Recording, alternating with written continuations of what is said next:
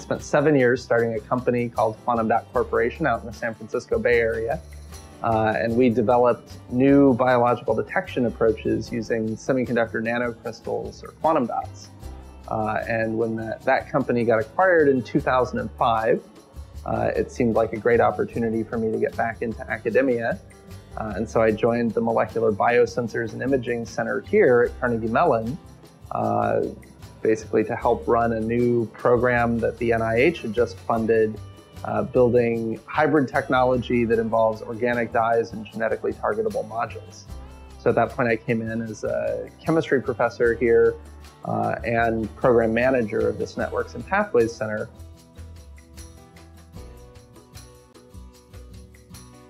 Our center is focused on developing new platforms for genetically expressible tools and new ways of detecting changes in cells as they occur.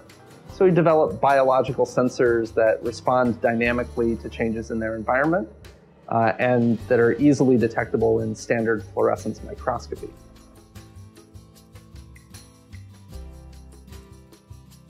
The work in my lab is focused on really two specific areas from a probe development standpoint. One area, we're basically using a new approach to link two fluorescent dye molecules together into a genetically targeted sensor. That sensor can then provide a robust, easily detectable signal in the microscope on physiological changes near a target site. So we can actually measure pH changes, for example, near a specific protein in the vicinity of a particular genetic target. And so that allows us to do things like track internalization and recycling dynamics of cell surface proteins through the entire endocytic process using dynamic biological microscopy. The other aspect of my work is really focused on extending the resolution limits of optical microscopy.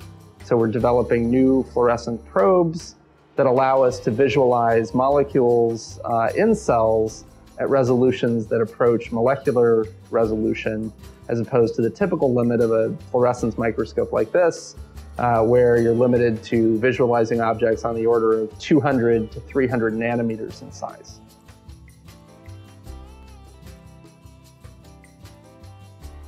One of them is really focused on extending the resolution of optical microscopy using single molecule approaches. So these new fluorescent probes that we've developed give us the ability to measure single molecules by adding very low concentrations of the dye molecule. These low concentrations of dye randomly activate some of the expressed receptor sites, and by individually logging the positions of those activation events, we can get a picture of where all of the molecules are in a living cell. And so we're working on optimizing those methods and using that to generate very high resolution information about the molecular locations within a cell. Another project that's ongoing in the lab and is really driven by a graduate student as well is using these probes to interrogate aspects of co-translational protein folding. So one of the things that we're particularly interested in is how proteins, while being synthesized by the ribosome, acquire fold and function. And these genetically expressed probes that we develop provide a unique window of insight into this, because they are able to activate while still being synthesized by the ribosome.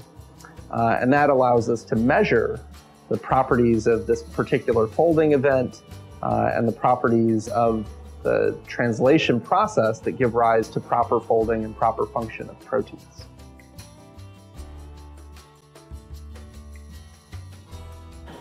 My lab is 4 graduate students currently, a staff scientist, a postdoc, and a technician.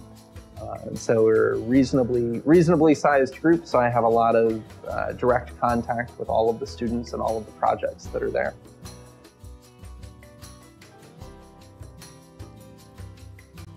We are a lab that actually crosses many disciplinary boundaries. So students do a variety of things ranging from spectroscopy, synthesis, microscopy, photophysical, photochemical characterization, cell culture, biochemistry, Western blotting, protein purification. So there's just a tremendous diversity of techniques that are employed in my lab. And it depends a lot on the particular approach and the particular problem that's being pursued, exactly which techniques you use. But at its core, microscopy and single molecule microscopy are some of the fundamental anchoring frameworks of our queries.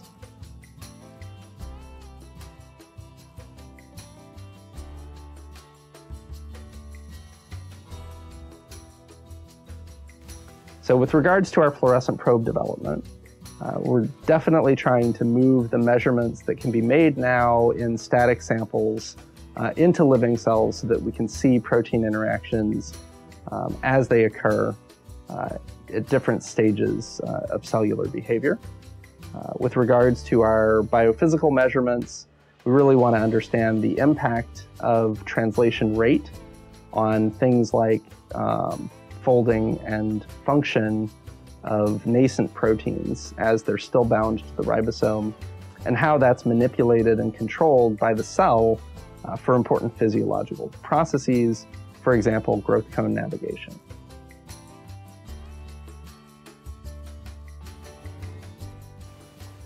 Our work has been published in journals like Nature Biotechnology, the Journal of the American Chemical Society, Bioconjugate Chemistry, and the Journal of Biomolecular Screening.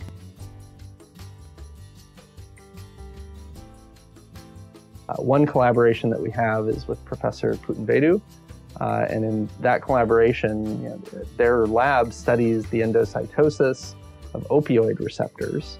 And we've developed a pH-sensitive fluorescent probe that allows us to track the process of a receptor through the endocytic pathway as it goes from neutral extracellular environment through acid compartments within the cell, and to quantify where it is within that pathway. And so we're working with them to use these probes to assess the trafficking dynamically for molecules like the mu and delta opioid receptors. We also have a collaboration with Professor Wolford to assess the translation of particular proteins by the ribosome, and to see if we can actually correlate the behavior and the dynamics of translation with the acquisition of form and function of nascent proteins still bound to the ribosome. That's a collaboration with Professor Wolford and with Professor Lee in the chemistry department, where we need tools for labeling the ribosomes in order to build this kind of biophysical framework to characterize protein folding at a single molecule level.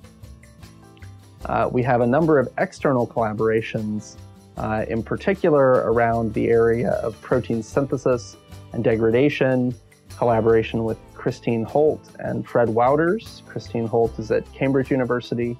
Fred Wouters is at the University of Göttingen. And with those colleagues, we're studying the impact of protein synthesis and protein degradation using novel fluorescent probes on axon and growth cone navigation in the optic nerve in frog and fish.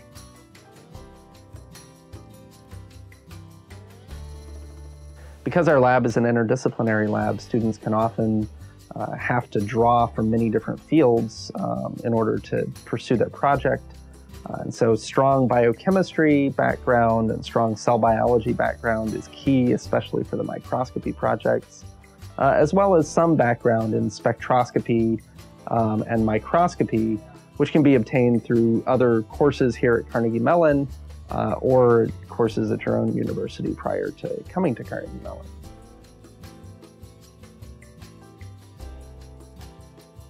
I think one of the real strengths of Carnegie Mellon is that the walls between departments are exceptionally low. Carnegie Mellon really prides itself on the ability of its faculty to collaborate and the ability to put together interdisciplinary collaborations.